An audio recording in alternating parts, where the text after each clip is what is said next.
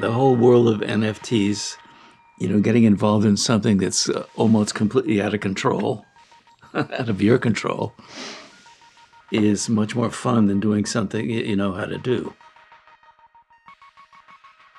It's a strange kind of new experience. However, it's been kind of what I've been doing forever. Robert Whitman was a pioneer of the happenings in the late 50s and early 60s.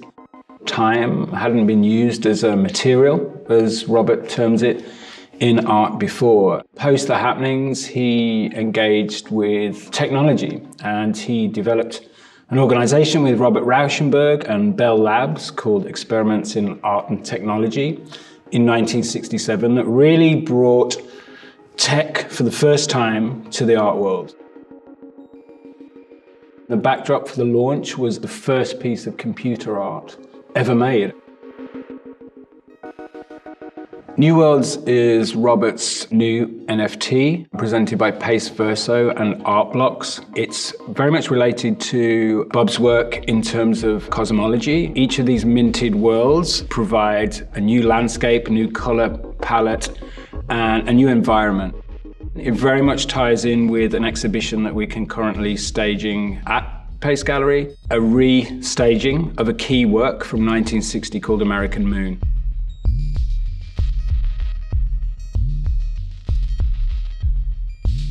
In 1960, man hadn't stepped on the moon, or folks hadn't been on the moon, and it was this kind of other mythic space. And he's returning to that.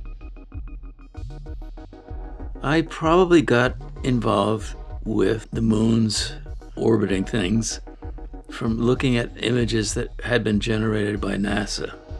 First of all, they don't exist. What you're looking at is something 1 billion or so years ago. I guess that's what's fun. Is to see something that doesn't exist. You kind of blissfully progress thinking you're in a new situation when in fact you're following the path that you've already been on for all these years. But it's a fantasy, or it's a wonderful idea to think that you're in a new place. It helps to stay alive. Robert is with a number of artists that are based in New York that engage lots of different forms over many, many years and many decades. And so every time he's moved on, each step of his practice has looked to new technology. It's not something to be feared, it's something to be embraced, and something that preternaturally engages the new.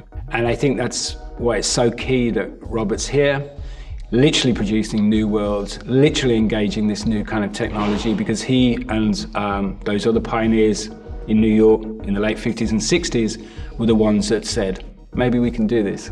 Meyer Shapiro said, there's something awful about a work of art, and that's what you want. You want to be awestruck. I want somebody to show me something that I haven't seen. It should have some sort of a solution to your life, even if only for a second or two.